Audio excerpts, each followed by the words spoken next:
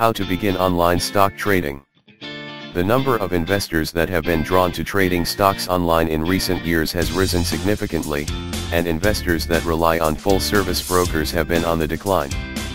Online stock trading provides self-directed investors the ability to trade stocks for just a fraction of the cost of a traditional full-service broker, and most platforms are easy enough to use.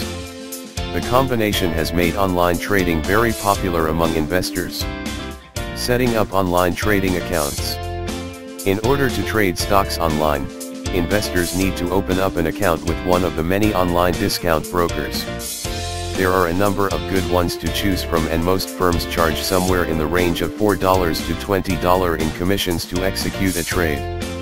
To open an account, some basic information must be provided, and the account holder must sign several documents accepting responsibility for the activities conducted in the account. To open an account, the holder must be at least 18 years of age and have the legal capacity to enter into a contract. Funding online trading accounts.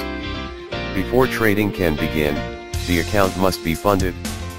There are several ways to fund an account. Traders can simply write a check from another financial institution, or one can transfer securities that were being held with another online brokerage into the new trading account. Obviously, the account must have a cash balance of sufficient size to cover any trades. Online trading stock orders. When buying or selling a security, investors can either place a market order or a limit order. A market order is the current price of the stock, while a limit order is a specific price at which the investor is willing to buy or sell the stock.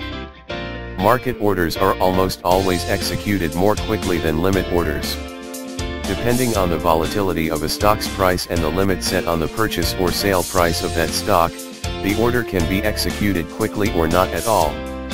Orders that do not get executed expire at the end of the trading day.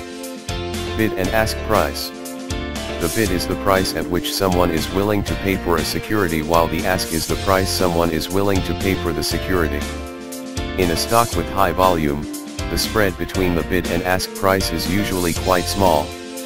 If a stock is very lightly traded, the bid and ask spread can be much larger.